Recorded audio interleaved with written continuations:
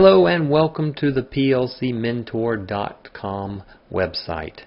You are watching a video in our Wonderware Intouch training series. We'll start off by creating a new application. We can do that by going to the File menu or by clicking on our new icon here in the toolbar. So we'll click on that and it'll bring up a wizard to create a new application. Asks us a default directory to store our applications. Asks us a name. We'll call this Training 1. That's going to be the directory. And we'll name the project itself the same thing. Finish. And now in the application manager it's created our new projects, and we'll see that it's a standalone project. That means we have created this within application manager to run on a standalone PC. Wonderware does have a new server-based system of publishing and deploying applications called Orchestra IDE, but we'll be starting off using Intouch Application Manager to create standalone applications.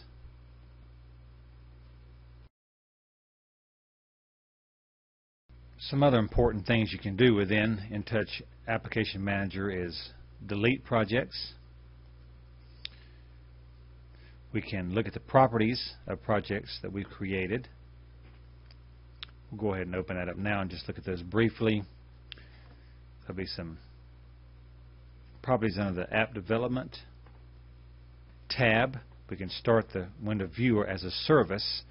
Very important if you're running on a PC that needs to be logged on to and you're doing any type of logging when someone's not logged on. And we can enable the Network Application Development, or NADS, which will be going in future videos. Also can adjust the resolution of our application and allow the window viewer to change the resolution if need be. You can also browse out and find other projects and bring them in that have been developed on other PCs or from different installs.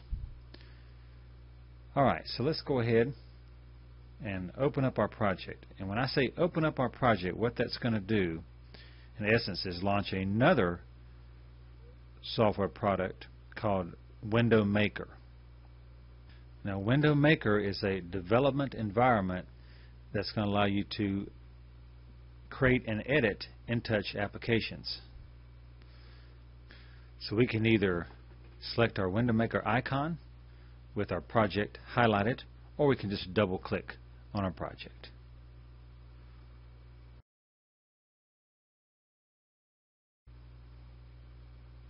And now that we've double-clicked on our project in our Intouch Application Manager, it has opened up Intouch Window Maker.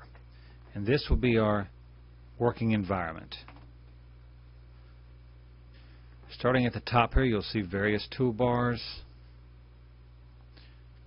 New window, open window, close window, save all windows. You'll have some clipboard functions here. A print function. You'll have a wizard toolbar, very important, and you'll see all these toolbars are draggable. We can dock those, move them around, and we can even put them down in our working area if we like. And so moving on down, we have our what's called the Application Explorer, and this pane is the classic view, which, as the name implies, is the older method of displaying the project. And over here we have the new, what's called now the project view of the Application Explorer. Over to the right we have our development area, and down here we have more toolbars that are specifically associated with drawing. Down here we have some pan and zoom functions for our development area. And all the way over to the right we have some drawing tools which is also dockable, or we can put that anywhere within our working area. We'll leave it there at the default location. And so that is a brief description of our development working environment. And so let's start off by creating a window. We know we can't do much unless we make a way for the human to interface with the machine, which is what HMI stands for. We just create a window in our classic view by right-clicking, selecting New, or by going up to our New Window icon. We'll do that and it'll bring up a window properties for us. We'll select some properties. We'll call this our main window. We can put a comment in there. We can select a window color. We'll go with something a little brighter than gray. We'll start this off at 0 and 0 location for X and Y, and we'll make this pretty close to our current resolution, so we can display most of this while training. Now the window type, replace overlay and pop-up, which we'll go over when we create our next window. We have frame style is single, which is all we have as a selection right now, and we have title bar, size controls, some things like that. We'll go ahead and turn off the frame style since we have a limited working area right now. And we'll select OK. So now it has our current window open. We can tell it's open in the Classic View Windows section is because our main window icon here is yellow filled, meaning that it is currently open. You can also see the new window we created under the new project view under the Windows folder. And over in our window we see a whole lot of little white dots all over our window. That's not part of the graphic. That is going to be the grid that's going to assist us in our development, that we get things aligned properly and possibly even snap to certain locations if we want to. All these preferences for your window maker can be set up by going to Special, Configure, and Window Maker. That's going to bring up a property window that lets us select stuff like the grid configuration. We can even turn that off here and change some other things if we want to. And so now we're ready to start developing in this area. We'll go ahead and turn our grid back on for right now, just so we can show how that's used.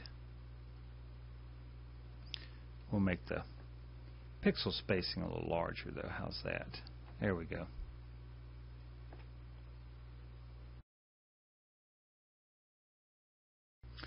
Some other functions that help us set up our drawing area now that we have a window are going to be, we can turn off the classic view and the project view panes by clicking on these, and that will give us a little more area to work if we want to do that.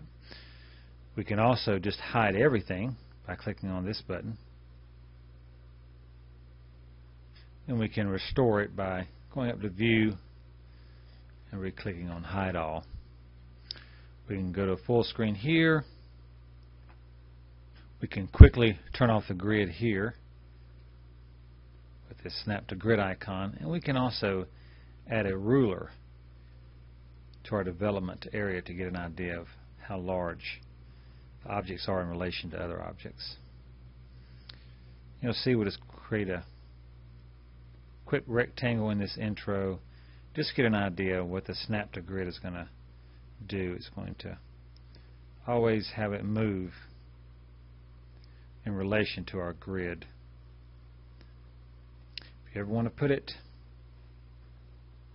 in a position not in relation to your grid, you got to turn the grid off, and now we can move it freely and fluidly in our working environment. And this has been an introduction to HMI visualization in Wonderware's Intouch.